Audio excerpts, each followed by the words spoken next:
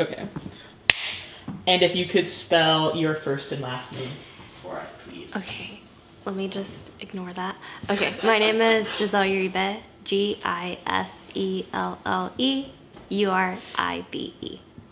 All right, thanks. And now that we have that spelled, can you just introduce yourself, say what year you are at Princeton, and what eating club you're in? Yeah, my name is Giselle Uribe. I'm a third year. I'm majoring in molecular biology, certificate in engineering biology, and I'm in Cloister. All right, nice. And when did you join Cloister? I joined Cloister the beginning of my fall semester of junior year.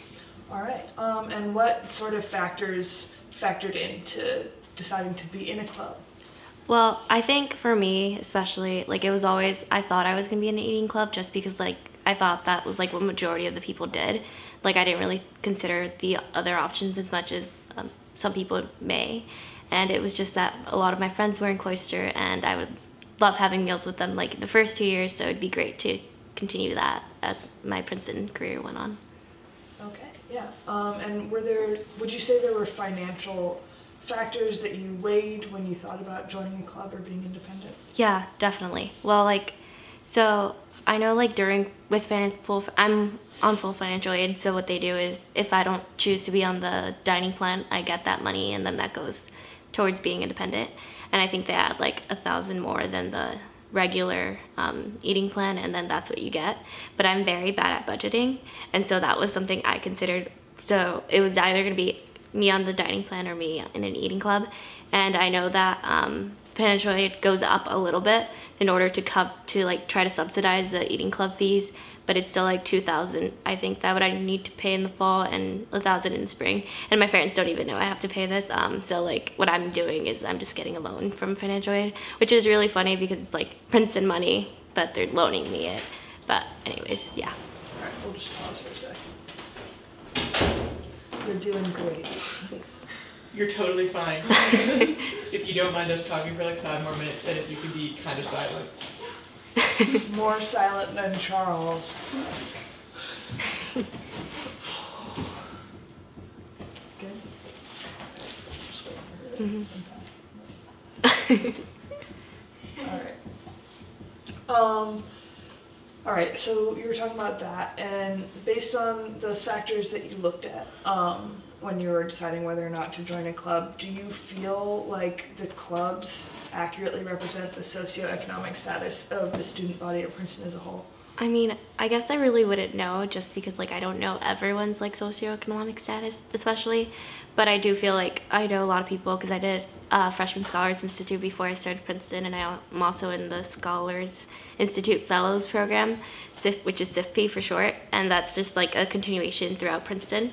And I guess a thing I do see a lot is a lot of people I do know from that, like some did join eating clubs, but a lot of them also went independent, and they also like went into like their dining plan. So I guess it's just like really a personal factor and just how they see it, because a lot of, like, not a lot, but a small percentage, like I guess it would be similar to what the overall student body does. It's like some do this, some do that, and some do the other thing. So yeah. I'd say that's it. But like you do see notice more like, oh, like some eating clubs, like they're primarily white, or like you see that they're like more obviously like better, richer, I guess.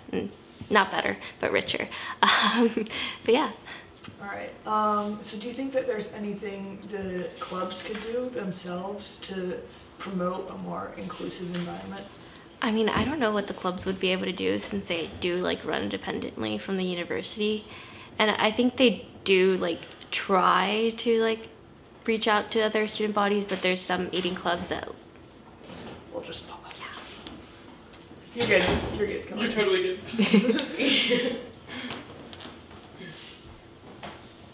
All right. We'll just wait for her to sit down. Yeah. But then would you mind starting over? Yeah. Thank you so much. You got it.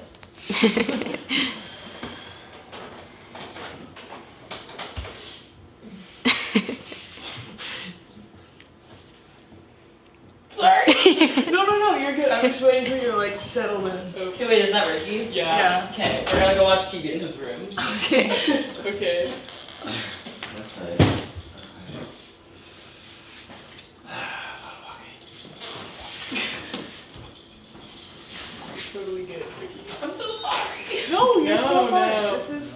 library for We're everyone. the ones who were like, let's make the library our filming space. It has the best light. It does have good light. That's what we usually do. How was Whitman brunch today? That was good. They had Oreo crepes.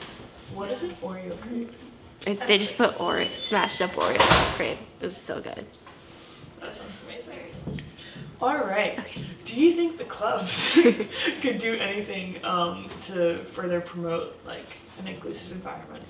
I guess there's nothing that really comes to mind that they can do, especially since they do run independently from the university. And I think they like try their best to like reach out to like different audiences and stuff. And I think that one good thing that was done in the recent years, I think, was that they have to report like the ethnographic what's it called, like just the people that are in the clubs. And I think that's like, it's really eye-opening to see like which clubs, like to see like the percentages, like the socioeconomic statuses. I don't know if they have to report that, but they do have to like report like race and ethnicities in each of the clubs. And I think that's like a good thing that they do, that like just like lets you know like what's going on. Yeah. And do you think that the university could do anything to help make the clubs more accessible to the whole student body? I guess like one thing would be the like being able to cover like those extra like $1,000, $2,000, especially since I know like some students like maybe they considered it before and then they were like, well, like I don't really want to take out a loan, like I want to graduate college loan free, and so like they decide not to. So I guess that would be like something the university could do, especially since I heard that they had like a $2 billion increase this year in their endowment, but that's just me. Yeah, that's pretty much it about that. All right. Do you have any other thoughts in general on the eating clubs or Princeton or financial aid? I think financial aid does a really good job. They do cover a lot. Like this university would not be feasible at all to me if it wasn't for the university's financial aid.